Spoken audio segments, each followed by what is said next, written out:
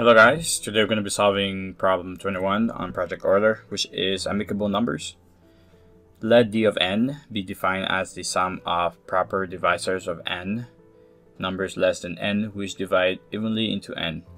If D of a equals b and D of b equals a, where a is not equal to b, then a and b are amicable pairs, and each of a and b are called amicable numbers. Then it gives us examples for 220 and the divisors equal 284, and then the divisors for 284 equal 220, so that makes them amicable numbers. And then it's asking us to find the amicable numbers, or all the sum of the amicable numbers under 10,000.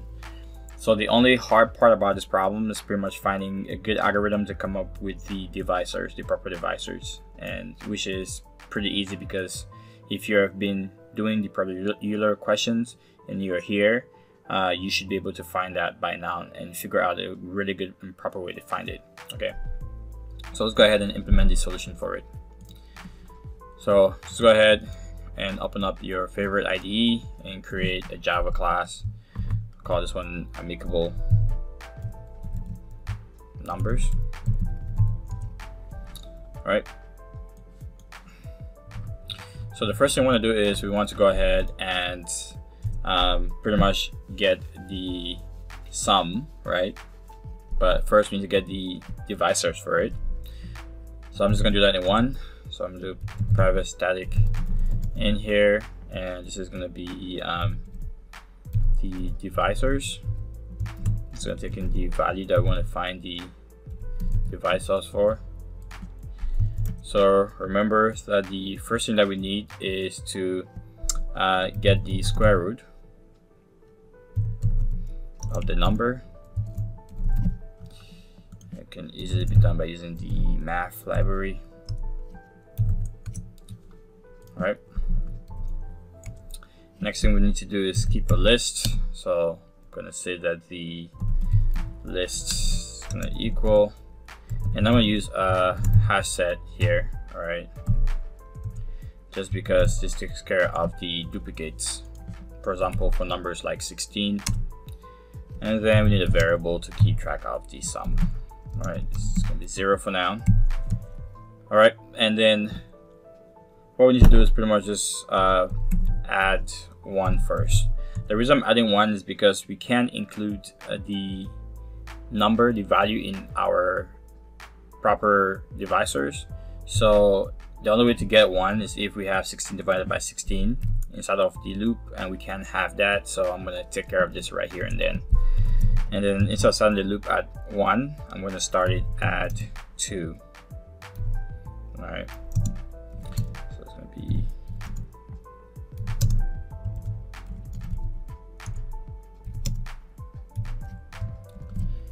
all right. So now we have this. All right, I'm going to say if the value mod v is equal to 0, then we can just do the entire calculations in here. So we're just going to say that the list that we're going to add v, right? And then we're going to do list dot add, then we're going to do value divided by v. All right. Then to get the sum, what we can do is, let me see how I want to, okay, so we just say sum is going to equal, and you can use the parallel string method and use the reduce method. Then it's going to be 0, and we can use the integer and the sum method. So this is more of a Java 8 stuff. And then just go ahead and return the sum. Okay, so at least this will give us the sum of all of the proper divisors. All right, so now what we have to do is actually calculate the amicable sum.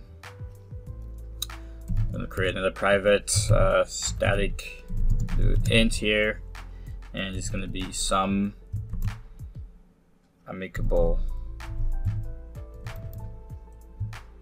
numbers. And let's just take in the limit here. All right, so we can just pass that in more easily. All right, so we can start our loop at we can start at 2. So equals to 2. X is less than or equal to, actually x less than the limit to x plus plus. All right, so that formula, so d of a, d of b, a not equal to b. All right, so what we need to do is we're going to say that we're looking for d of a, right, equal to b, and then the d of b should equal to a, and a is not equal to b.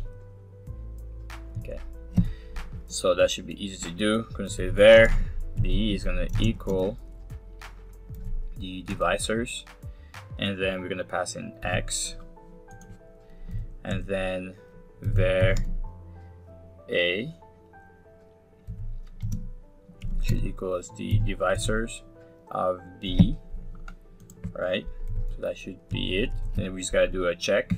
So we're gonna say that if x, right, is not equal to b, and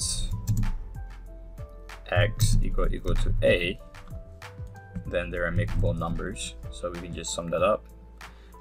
So what we need to do is create a variable for sum. So I'm gonna say var sum is gonna equal to 0. So I'm gonna say that the sum plus equal to the plus equals x, right? Then we can go ahead here and just return the sum. Next thing we want to do is we just want to go ahead and print things out. So we can just create main for that. Most of the time I would say create a test class, but I don't think you need to here. So literally it's like almost 1 o'clock and I'm up. All right, so this would be some amicable numbers, and we need to pass in 10,000. So that should be it. Then let's go ahead and run this, and this should be the solution for it. All right guys, this will be it for this tutorial. If you like it, give me a thumb up and subscribe to my channel. I'll see you guys in the next tutorial. Bye bye.